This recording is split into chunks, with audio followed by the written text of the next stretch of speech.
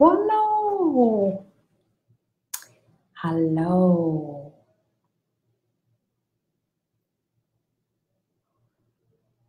Hi everyone. How are you? Oh wee. Hi. Hi guys. How are you? I'm here in Newark, New Jersey airport. Yay for New York or New Jersey. I am just like so thrilled that I had to do a video about it today. Um, I talk a lot about following the energy. Hi, guys.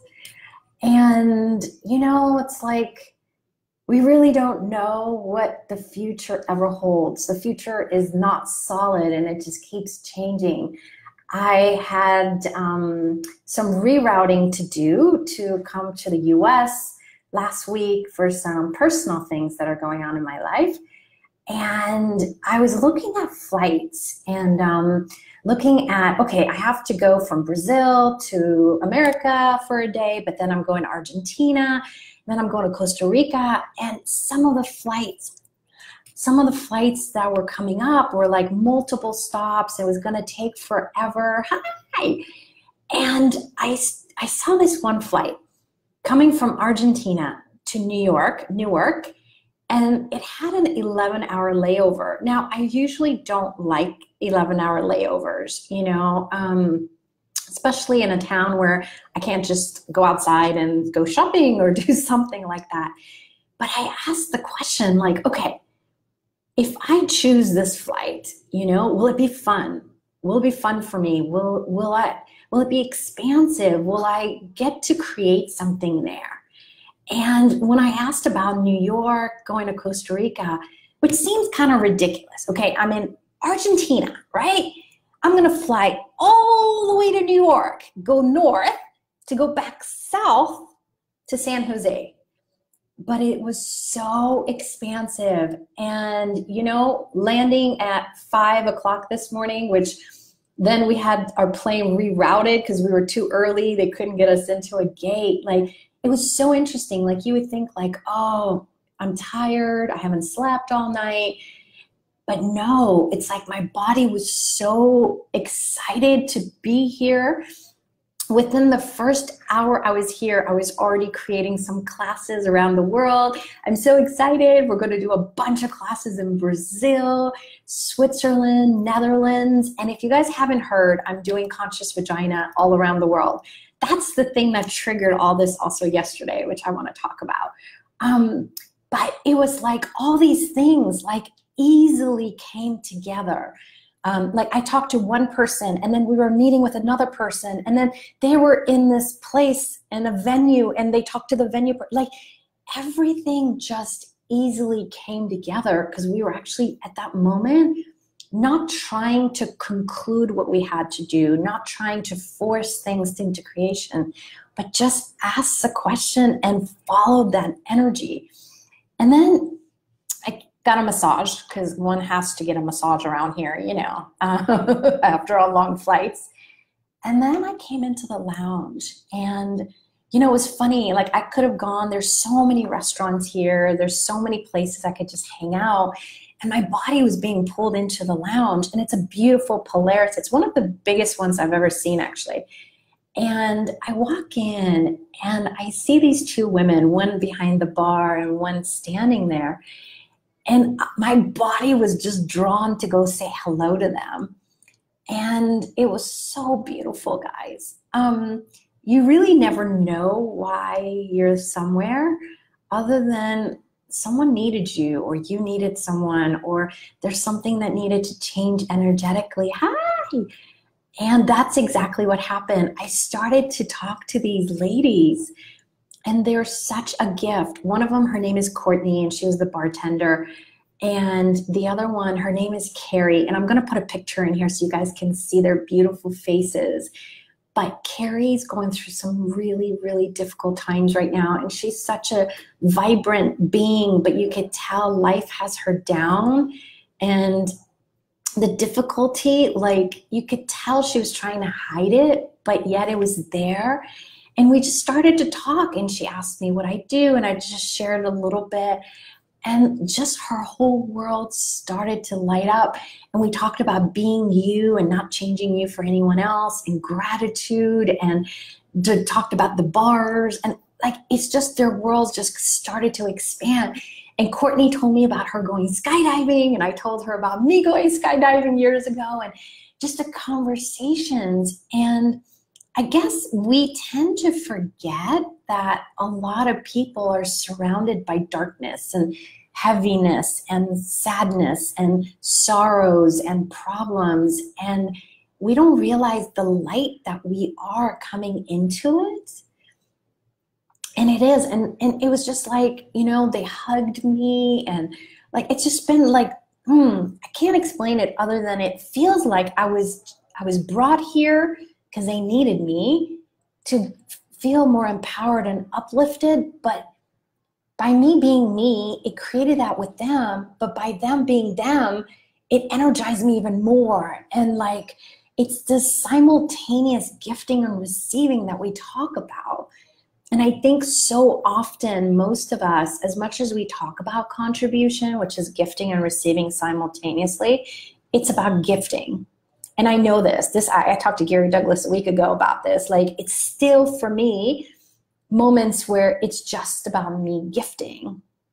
And I don't realize it, but it's about receiving.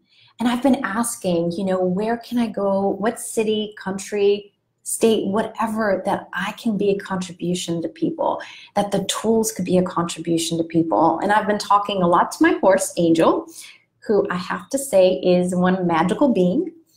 And because of Angel, I actually became a Conscious Horse, Conscious Rider facilitator in the last few months. And I'm going to be facilitating some leadership with horses classes. And that's what Switzerland came up to be. Actually, we're going to do Conscious Vagina, Right Voice, and leadership with horses. And the Netherlands, we're going to do some classes, and we're going to do leadership with horses. Like, it was this gift that if we're willing to allow everything to contribute to us, it can. It really can. And I know we're like, okay, I want to go change the world. But the first thing Dr. Dane talks about you changing the world is you being you, and you starting to even receive the gift of you, the difference of you, the wackiness of you. You know, that's what makes you so different. And by you actually starting to receive you, you become this invitation, this inspiration. You become this energy that just keeps going out into the world. And people don't even know you. They don't have to know you. But now the space, possibilities are available. So I'm wondering, like I don't want to make it about anyone else, but like, would you guys be willing to receive one thing about you today that is the gift to others, that is a gift to the world, but it's also a gift to you? And I realized for me, one of the things that has always been there for me is I love talking with people. I love people. I know it's crazy. I know it's crazy. But it is. And it's not like I'm doing it because I expect something from people, but just I enjoy people. So like, what is that for you? And if you are willing to actually receive the gift of it yourself, what else would that add to the whole world? I can't explain it, but yesterday I had a lot of calls, so I didn't get a chance to shower till later. And I kept getting this energy from Conscious Vagina, like, put me out into the world more, put me out in the world more. And I was gonna go take a shower, come back, and post on Facebook. But the energy was so aggressively present. I had to post it when I posted it. And it's been amazing, you know, chatting with people in different countries and different cities. And I realized, like, there's something that this would like, this creation, you know, the consciousness of this. It's not me. I'm the facilitator of it. But it's actually the consciousness, like even bars, foundation, right voice, or whatever. It's the universe of those things that we're actually sharing with the world. It's not about the facilitator. It is about the facilitator in the sense that the facilitator also brings their energy into it. But it's not about us. It's about the conscious energy of these creations and what they're here to gift to the world. And I just wonder, like, would you be willing to receive it? You don't have to do anything. You don't have to go anywhere. You don't have to say anything. Would you now just allow the universe and the universes of whatever, consciousness, access, whatever that is, animals, the universe of animals, to contribute to you? So I'm going to be in Budapest in September. We're going to do a conscious vagina class online and there, and a business done different. And what was really interesting is we had this venue, but it wasn't available one morning of what we needed. So we looked at hotels, we looked at Airbnbs, we're looking at everything. And yesterday, it was so funny. Once I posted Conscious Vagina, there was a ripple effect of everything else that came into play. And this morning, when Jana's called, now Friday's available. So it's this, like, truly, if we're literally following the energy, it's not linear. But whatever I was willing to step into yesterday, whatever I chose with posting that, opened the gateway to all these other possibilities. And it's not linear. It's not all about conscious vagina. So, like, what is that for you? What are you waiting on? You know, are you willing not to wait and actually choose? Choose something. Maybe you choose that you're not going to wait anymore. Maybe that's enough of a choosing, right? But what else could that add to your life and living? What else could that invite into the world? And I told you guys about Courtney and Carrie. Well, guess what? That energy was very contagious. In just like 2 minutes, I had all of these people coming and wanting to talk to me and talk. Like, I'm just saying, we are this magnetic energy of joy, of ease, of possibilities, of shining that light. And everything gets drawn to it. And if you guys missed it, I did a free call last week called Money Magnet, and we had thousands and thousands of people who got it. If you didn't, just message me privately and I'll send you the link. I think it's globalwellnessforall.com/money-magnet. But it is, we are magnets. It's not just money. You're a magnet to possibilities. You're the magnet to joy. You're a magnet of money and cash and wealth. And you are a magnet to ease and so much more. But you got to get out of your head. That's the key. You got to get out of your head and start to be you, all of you, like truly you.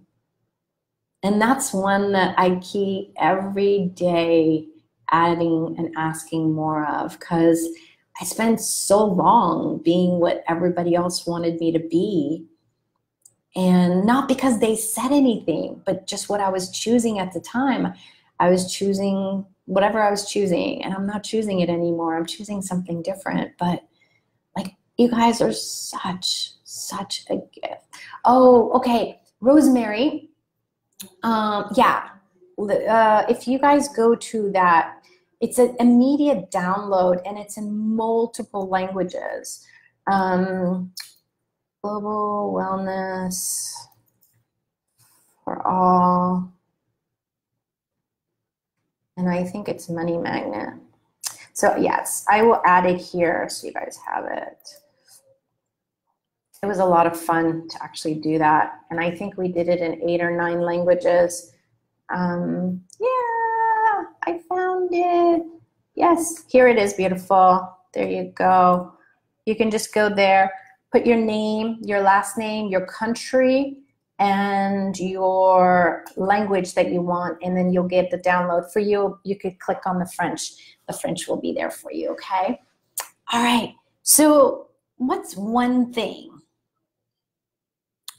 you have been refusing to acknowledge about you, that if you no longer refused it, would open up the pathways to everything you've been asking for and more? Because see, I think that's the other piece, is like we keep asking for things, but our asks are these little asks. And if you're willing to actually ask something greater, like one question Gary Douglas asked me, I don't know, last year or the year before, what it was, is he said to me, like, and we were talking about money and creation with money, and he asked, what amount of money would you have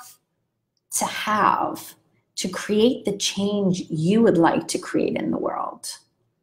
And I remember the number that I said, he said, that's too small. Do you get, you actually create that in like a month or 2 or 3. And it really got me thinking about, like, we really think small. We're thinking of like numbers that seem high to us. But even if you're not the one physically receiving the money, you are generating and contributing to the energies of money that are being generated and created in the world. So when you are willing to actually ask for more, you're allowing you to generate, create, and actualize for now and the future. Because think about it, anything you desire to create, you don't want it to be created and then die 5 minutes later. Like, what else does it require to continue to thrive? Yes. Oh, thank you very much. Very, very much. Yes. Yes. And what else? And what else? And what else? Because most of us, you know, we look at like what we want today.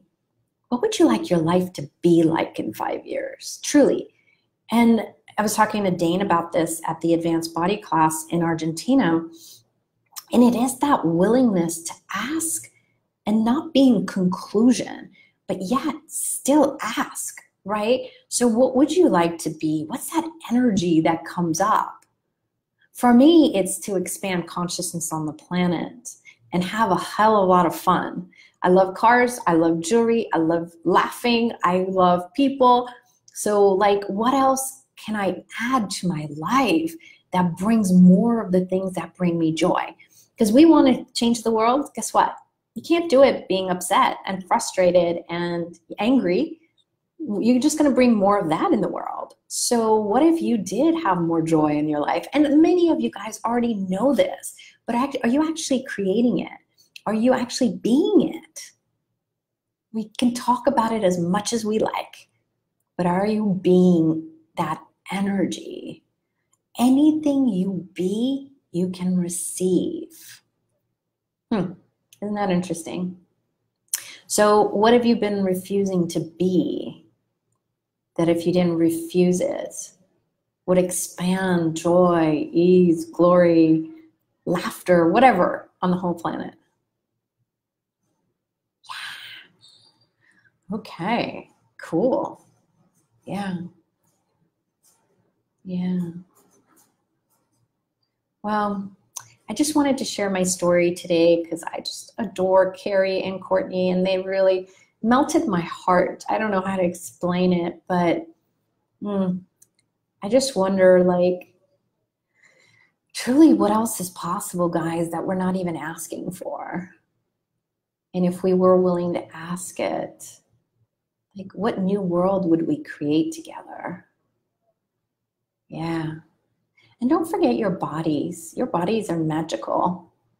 Yeah. So you said, I received so much anger and frustration. Well, you know what? It's okay. What if you can choose something different now? And whose anger and whose frustration are you buying as real as your own anyway? And if you have the ability to receive a lot of anger, how freaking potent are you to be able to do that? So what if it's potency? And now what could you create with that energy? It's not about making it right. It's not about making it wrong. And a lot of times we misidentify anger, which is actually our capacities and abilities and talents of potency. So how talented are you, my friend? That's what I've got to say. And if you were using it to your advantage instead of using it against you, what else would that create? Because that's the thing. Anything we make wrong or right, we actually get out of the awareness of it and the capacities and abilities and options with it. It's that moment that you have to be willing to truly be an interesting point of view. Yeah, you're welcome. You're welcome. Well, I'm going to be heading out, not right now, but soon. I got to jump into some other calls, but I just wanted to say hello to you guys, and the gift that you are, please celebrate it. I know I talk about it a lot, but I don't think we talk about it enough. If we are willing to celebrate our gifts, it expands on the planet. And even if your gift is frustration, yay, frustration! Because that means you're going to get a little fire under your ass and you're going to do something about it. Hey, Dima, nice to have you here. All right, you guys. Well, I adore you. I do look forward to seeing you guys somewhere around the world. And yeah, come play with Conscious Vagina. Come play with leaders and horses and all the other fun creations. And I'll talk to you soon. Ciao. Bye.